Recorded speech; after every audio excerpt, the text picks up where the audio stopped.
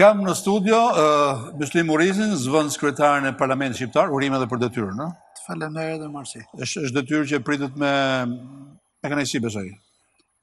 Po në traditën parlamentare shqiptare, nën kryetarët e opozitës është i farë posti honorific dhe prej vitit 91, kur ka qenë një potencial si Meksi edhe deri para meje ka qenë Paloka, i vlerësim ose një post që i takon opozitës më saktë dhe bëhet një farë marrëveshje, nuk është se zgjidhet nga votat e opozitës.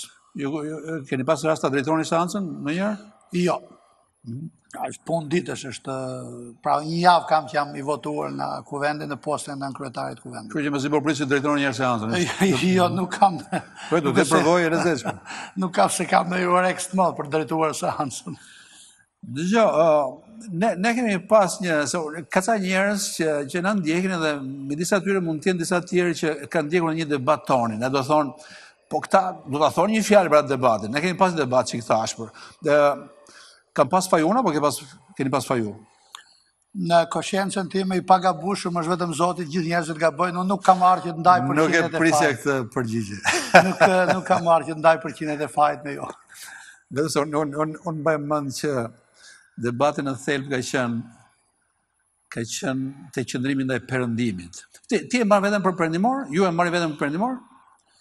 Nuk besoj që ka qenë tamam debat kështu. Okej, ka qenë qëndrimi ndaj gayve, ndaj homoseksualëve, ndaj pra është edhe për tipin që kam nga natyra, por edhe si njeri që nuk është se më lidh në gjë me të majtën, tek pjesa e djathtë në atë filozofinë siç e konceptojnë djathtën, Zoti, familja dhe prona, në një farë mënyrë nuk është se nuk jam racist, por jam tradicional dhe kjo ka qenë ai debati që kemi pas së bashku, nuk është se jam kundër tyre, unë as e quaj arritje tyre, as smundje, por perëndimi nuk e shoh që ka kolona kryesore për cilën aspirojmë për të qenë tek perëndimi është ai deviacion. Pra ky ka qenë ajo në një farë mënyrë përplasje në distancë me ju po. Jo, asu nuk e konsideroj dhe i arritje ti është gej. Ti është gej, është i gjendje e caktuar, nuk është as merito. Unë mendoj që ne... Jo, thelbi perëndimit për mua, ashtu si unë e kuptoj, është që njerëzit si do që t'jenë, pavarësisht nga orientimi tyre politik, etnik, religios, seksual, janë njësoj, duhet respektohen. Kjo ka qenë thelbi asaj që unë mbroja, edhe që mbroja akoma. Po, shumë mirë, secili është në drejtën e tij. Unë edhe para pak ditësh në kuvend me një batut që u ktheva Ramës, i thash, mu më preashtoni nga Evropa nëse e kanë kusht këtë punë që duhet jesh, se zbono nuk jam, nuk vinë Evropë. Jo, nuk kanë kusht me qekë shumë, po kanë kusht me respektu gjithë njerëzit, jo, kjo është kushti. Po se mu drejtu më tha, do të durojmë dhe Murrizin, tha tash që na flet për marrëdhëniet intimeve të dy bashkëkryetarëve, bëj fjalë për Damianin dhe Oertin. Mbrëm në Cannes, të festivalit filmit në Cannes, në Francë, ishte një film për Elton John, i cili është gay, edhe i kam bërë film, pa është një artist i madh, kupton? Apo ti nuk mendon që është artist i madh? Dhe jo, patjetër, por ti mendon që është mend bërshaletat që tregohen në Shqipëri mes Elton Johnit kur i prind një fëmijë drejtuar. Nuk thuhet. Ndaj po qesh. Nuk thuhet në publik. Dgjoj, ti mendon që ti do jesh në kuvendin e Shqipërisë edhe mbas zgjedhjeve të ardhshme, kurdo që të mbahen ato? S'pari që të jemi qartë, unë kam qenë në 97-2000 ishin deputet, në kohën kur ishte në sistem mazhoritar, në Partia Demokratike 16 deputet ka pas në atë kohë, 15 burra dhe Josefina, femër 16, 8 erdhën nga lista. Pra ishte ai kallash parlamenti i famshëm kur bandat lëvruan mars 97-s, për hatër të ngarkeset qytetarëve për firmat piramidale, ai kaos që ndodhi në atë kohë. Dhe prej 2001-shit, unë kam kandiduar në 2001 në siglën e Partisë Demokratike, a ishte ajo zona e famshme e Dushkut, mu mi kanë marrë votat që ndodhi 3 parti nga 3 dhe një drejt për drejt, 10 deputet në Dushk. Pastaj në 2005-ën, u mërzit Berisha, si që u mërzit me i pjesë mirë heret, nështë edhe me ju, në 94-5-ën, dhe më ndroj në zonën time elektorale. Unë në 29 vjetë nuk e kam ndryshuar të marrën me politikë që të bret. Nuk jam nga këta që iki se enda ca 4 vjetë në i qarkë, 4 vjetë në i qarkë. Jam prej dhjetorit 90-ës në atë zonë, në atë rreth ku kam filluar aktivitetin tim politik. Kam kandiduar në 2005 një pavarur, në 2009 me konsensun e Berishës kam qenë tek PLL-ja. 2005 në fitove? Jo, kam qenë zona ku ka fitu Brejm Qela.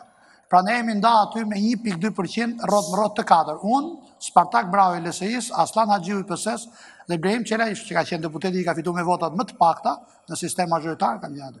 Nga morë 3.200 vota në 4 komuna të asaj. Po nuk e kam shumë problem nëse do t'jem unë në kuvend, apo jo, pra ti përmena gjitha këto fakte që nga 2001 deri në 2017 nuk kam qenë, jam mirë kam qenë, në sensin e qenje si njeri, nuk e kam qëllim vetë që o duhet jem në atë salë, se zbën, ora shevdigja. Ideja është që në atë salë, bindja ime dhe lançimi i parë i artikuluar publikisht nga ana ime, pse nuk dorëzova mandatin nga qenë, të ndryshoj sistemin zgjedhor. Nga 2008, kur është ndryshu kushtetuta, kemi një sistem zgjedhor hipokrit, i tallës dhe ofendus për qytetarë. Kemi 3 pronarë të kuvendit, siç ka qenë sekretari i parë në vaktit, Ramizi apo Enveri më para, tash kemi 3 Ramiza. Një e ka mbi emrin Basha, një e ka Kryemalli, një e ka Rama. Ti si do sistemin, do majoritar? Majoritar është ajo që më e mira e mundshme, se ajo idealja nuk ndodh kurrë, e i funksionimit të demokracisë së votës së deleguar, por nështë edhe kështu siç është për me lista të hapura. Pra që qytetari ta zgjedhë deputetin, jo ta emroj kryetari i partisë. Kur thua këtë, mendon për veten tënde që ti duke qenë se ke fuqi e makinë elektorale, ke element ndikimi, influencë në lushnjë dhe mund fitosh apo ke i bëhet mirë vendit? Unë mendoj që i bëhet mirë vend. Pra e thash pak më parë, nuk është kaos individuale që duhet jem unë atje. S'ka as lloj rëndësie, por shoh që 3 palë zgjedhje tallen ata që flasin emër qytetarëve me qytetarët. Dhe po t'i shikosh, 4 vjet i ke në i qarë, 4 vjet i në i qarë, pse mashtrojnë. Dhe harrojnë, kanë humbur lidhjet prej 12 vjetësh me ata cilët demek i votojnë, por në fakt ata votojnë siglat e partisë, nuk votojnë ata. Sot cilin do qytetar po ta intervistosh në rrugë dhe ti thush kush është deputeti i zonës tatë, nuk e di. Nuk e di. Në 2009 në Lushje nga PS-ja, ka qenë Bashkim Fino. Në 2013 e transferuar në Korçë. Pastaj pru prap 2017 në atje. Nga PD-ja ka qenë Ilir Bano, pasanej, iku, erdhe me sile, pra bëhet i farë markate e individve servil që rrinë gjithë ditën paradhom në kryetarit, por nuk janë masovik dhe s'kan as i kontakt me qytetarit. Dhe duke mos pas as i kontakt me qytetarit, dhe nuk e di se si mund t'i përfaqësosh ata qytetarit. Listat e hapura ju bëjnë mirë edhe vetë kryetarëve të partive, për mu, shtojnë demokracinë e brendshme në çdo subjekt politik dhe përrjedhoj edhe në vendimarrje politike në parlament, por edhe në qeveri. Po t'ishin deputetët në majoritar, para ky vendim që ka marrë Partia Demokratike nuk do të nothe, por dhe Rama nuk do të mund të binte sa gjimnazist nga Kosova ministra, se nuk do të alinin ata që kishin përgjegjësi drejt për drejt. Duke qenë me listë, kërcënimi që pushose unë të shtyj numrin në zgjedhjet e ardhshme, pra je 7 të çoj 17, nuk vjen më në kuvend, i bën ata që t'jenë thjesht manikin vetëm për të nejtë dorë. Ti je kundër idesë që të ketë ministra nga Kosova, apo je kundër? Absolutisht të ketë, por le të vinë të garoj, nuk ka asgjë. Unë jam idesë që të hiqet fare i trau atje dhe inshallah ja arrim kësaj dite ne, se ndoshta fëmijët tonë do t'i arrin, që të jemi një siç kemi qenë. Pra nuk kam jeta në parlament. Si është? Ekziston një përshtypje nga jashtë që duke parë në televizor, çfarë ndodh brenda, duke sur kanë shpeshherë njerëz të egër, jo njerëz normal. Ky parlament pas janarit të 98-s pati farë çakordimi nga rrjedha që është nga viti 97 e kthehet paktën. Jo, në flas në fjalor, se unë thash edhe 97-2001 ishi që mund të vinin shumë bandit në kuvend. Ata cilët zorën në 110% deputet PS-s, nga Pilolala deri në Janin PD-ja nuk kandidoj dot deputet. Zona e fundit e Vorje e Pirit kam qenë unë deputet. Mund vini vetë ata, por ka pas oficer sigurimi, oficer ushtrie, kryetar kooperative, mësues marksizmi, por tutor prostitutash, hajdut bataniesh, trafikant, vrasës, trafikant droge, hajdut makinash nuk ka pas kuvend. Po hajdut bataniesh kush ka qenë? Po pat ky kuvendi që ishte 2013. Po dhe bataniesh ta që hedhin macet nëpër balkonet e Italisë që merrnin rrobe që merrin batanie me mace. Kishte nga kjo prandaj lindje e nevojshme që për herë të parë në një vend formalisht demokratik të ketë nevojë për një ligj dekriminalizimit të kuvendit. Pra në 2013-2017 janë larguar 10-11 deputet për hata të këtij ligji. Dhe ja 3 u largu në 2017-2021. Po parlamenti nuk është se u bë më i fisë më mirë. Pra, ndaj thash pak më parë që hipokrizia e ndryshimeve kushtetuese, kur na u tha në fillim për qytetarët, marrëveshja Rama-Berisha në prill 2008, ishte që do të bëjmë kuvendin më përfaqësues, më elit, do të rrujmë raport femra-meshkuj. Në fakt, realiteti tregoi krejt kundërtën. Edhe në fakt, në logjikën e të tundurit me pare, këta që janë të fortë, që kanë bërë lek në Hollandë, Bruxelles, Itali, ku diu, e kanë më kollaj të korruptojnë një individ, qoftë ky Rama, Berisha apo Basha, se sa të korruptojnë me para në dorë 10.000 zgjedhës. Dhe kjo ka ndodhur për mua. Po kur thonë që blehen votët, cila është teknologjia e blerjes? Si blehen? Blerja e votave me para në dorë për mua, duke qenë që non-stop 29 vjet jam marrë me politikë, jo, ka filluar nga 2005. Po me parandorë, si, u je me parandorë çdo votues? Po, votuesve ose ka shumë para. I bie që janë shumë.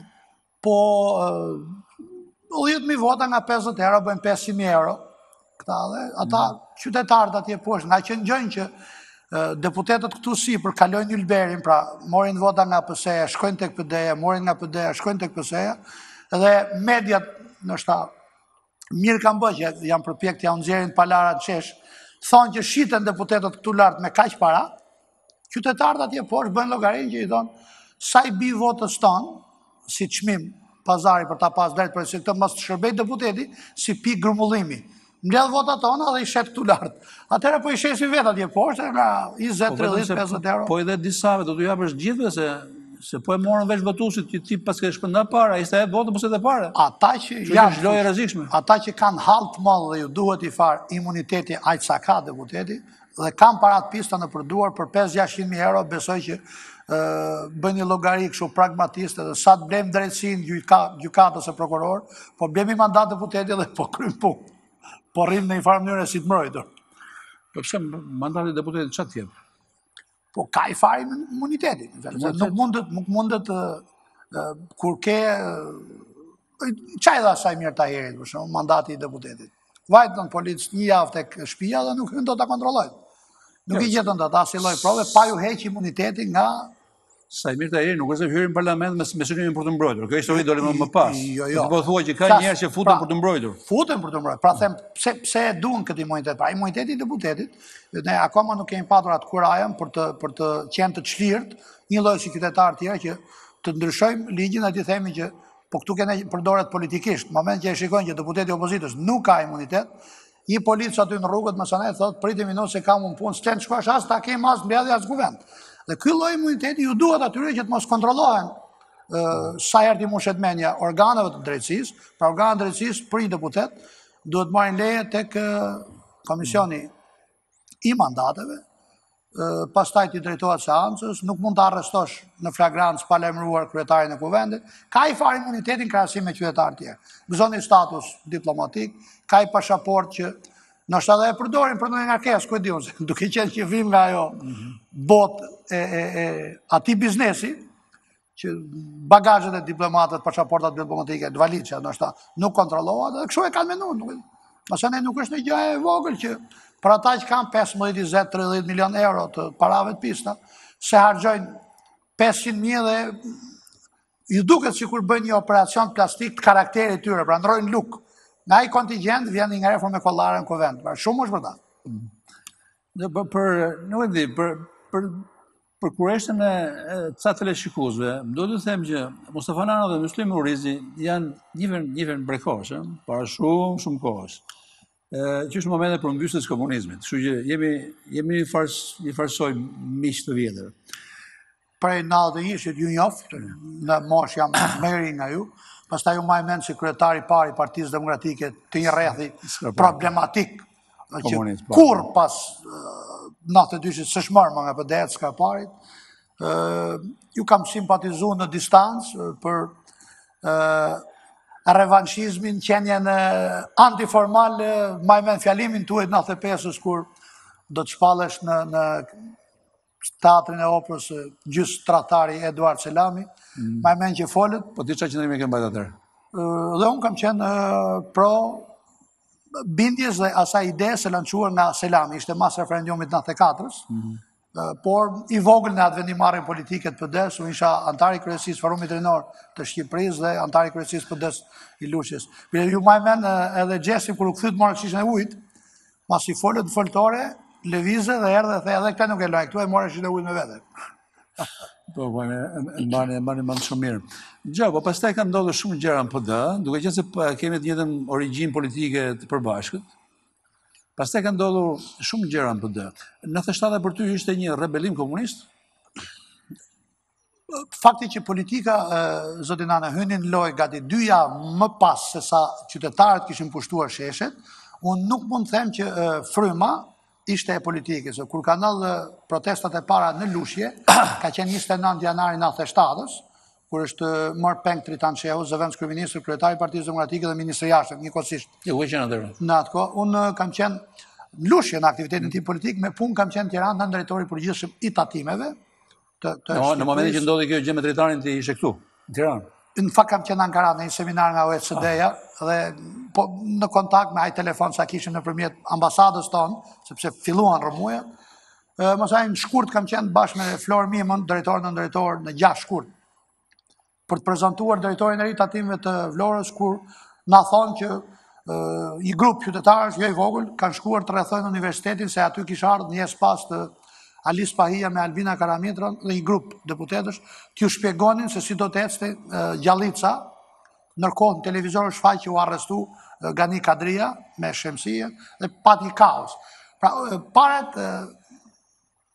paraja ka hiset e këshpirti, humën parat shqiptarë, dhe nështë për koincidencë, por shumë media në i farë mënyre myllin dhe gojnë, ose pëlqenjë të ftojnë në studio ata që ata menojnë se din gjithë shka në këtë vend.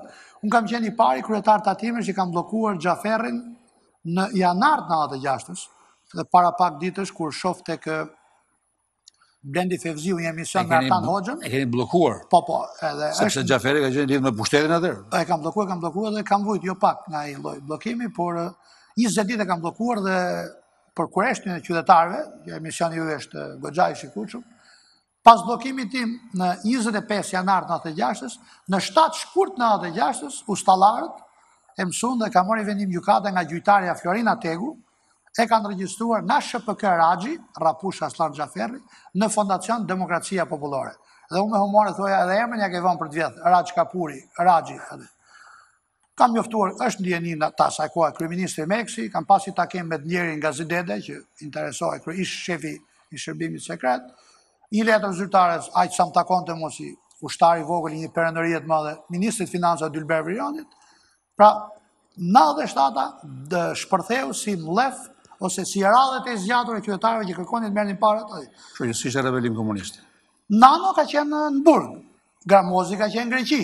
Partia Socialiste thuaj në inexistent. Ndaj në ditët e para, protagonizmi politik me 3 gishta Vlorë e mori i ashtu quajtur Forumi për Demokraci. Mos anë ka hyrë loj politika, Gjinushi, vajtë dhe kryetari i Bashkisë Shkodrës në Vlorë, atëherë i Djathtës Bashkuar, Bari Boriçi, me sa më mend. Pra, nuk besoj që të ketë më shumë se sa nga mrena, një dorë nga jashtë besoj që është kurdis në i tel nga jashtë, por u shfrytzuam mlefi qytetarëve. Unë të pyeta, sepse përgjithsisht brenda PD-s ka ekzistuar vazhdimisht ideja që ishte një rebelim komunist. Në një kohë që atëherë kishte disa arsye që s'kishin bërë fare me komunizmin për të protestuar, për të rebeluar, përveç parave që janë gjë shumë e rëndësishme. Ajo stimuloi nxiti qytetarët për dalë në rrugë. Kishte ndodhur edhe në 96, kupton? Ishte kohë kur opozita nuk dilte dot në shes, nuk ishte leje për të protestuar, sepse Berisha nuk e linte. Kështu kishte arsye edhe politike. Po ishte politika e që realisht ishte protagonisti atyre ditëve të para, të marsit, unë shoh qytetarët e Lushës. Okej, këta e përdorën. Për mu pak edhe më përpara se 96-ta. Ne filluam të goditemi politikisht pra si parti, se aty ke qenë edhe ti në atë familje, tek referendumi 94-s, pra filluam pak më përpara, nga Amerikanët, nga ndërkombëtarët, në aq koshiencën time sa mund të kuptoja në atë kohë në politikë. Pra dhe referendumi në një farë mënyre u përdor jo mirë. Pastaj ndodhi 28 maj, 2 ditë pas zgjedhjeve, zgjedhjet e 96-s që u braktisën nga PS-ja në orën 1-2 me një fonogram të Ruçit. Pra kishte i farë, ose po dyshoj që po lindej neo-diktaturë. Pra tek ata që e shifnin Shqipërinë, ose që e doni Shqipërinë demokratike, se ne vinim nga i diktaturë, jo e këndshme, 45 vjeçare. Çfarë mendon për Sali Berisha? Berisha ka pat fatin që të marë drejtimin e forcës parë antikomuniste, të lindur nga 45-a, a e kryu në 21-shin, fakt, deri në 91-shin. Dhe tek shqiptarët dhe tek ne, e të gjithë ata që shpresonin për i Shqipërinë ndryshe, është personifikimi i njeriu që theu tabun, ose do të bënte ndryshimin e madh mes regjimit diktatorial dhe një regjimi të aspiruar nga shqiptarë që e duam Shqipërinë si Europa, e duam Shqipërinë si Amerika.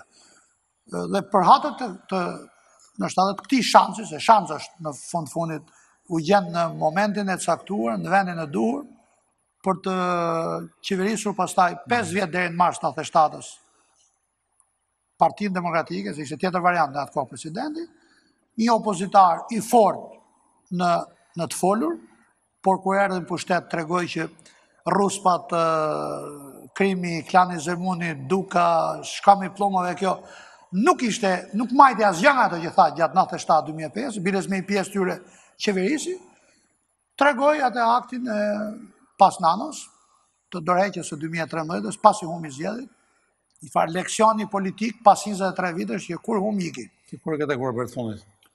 E kam taku për herë të fundit para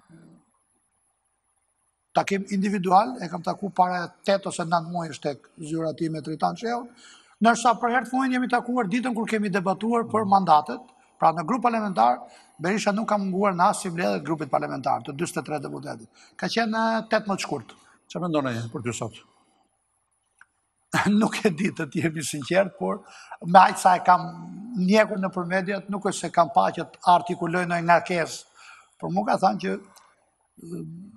partia ka vepruar në atë përjashtimin tim sipas statutit e kaq, nuk kam pa që të merret, nuk e di çfarë mendon. Gjo, unë ndale pak këtu sepse vërej që brenda Partisë Demokratike, Partia Demokratike sot për mua është në një situatë vështirë. Absolutisht po. Edhe për shkak vendimit që ka marrë, po, se të mos mbas zgjedhjeve vitit 2013, ku humbja ishte spektakolare, ata pësoni një goditje të fortë që nuk e kanë marrë veten akoma.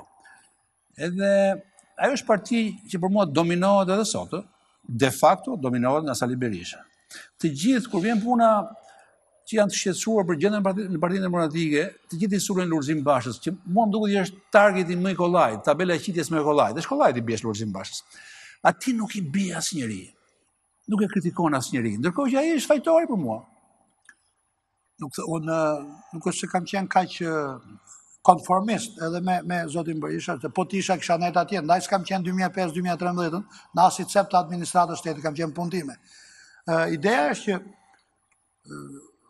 në ana formale, në zgjedhjet e para të 2014-s, në deket e Partive Demokratike, e them me bindje që Sali Berisha nuk ka ndikuar. Se ndoshta për hatër të një ngarkese që kishte me mua 2001-2005 që unë dola dhe i pavarur, i parin që nuk do të lejonte për të qenë kryetari i Partisë Demokratike, ndoshta mund të isha unë.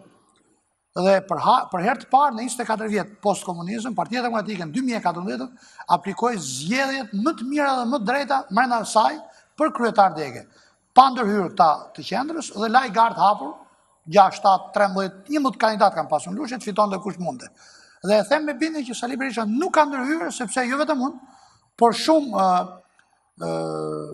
kundërshtar të viteve, unë, Zoti Stafa, Bylykbashi, Landi Bejko e Gjirokastrës, Mojsiu i Vlorës, Rahim Kaleci i Peshkopis, kemi qenë në një farë mënyre jo të preferuarit e qeverisjes ose të Zotit Berisha gjatë viteve që ishte qeveri.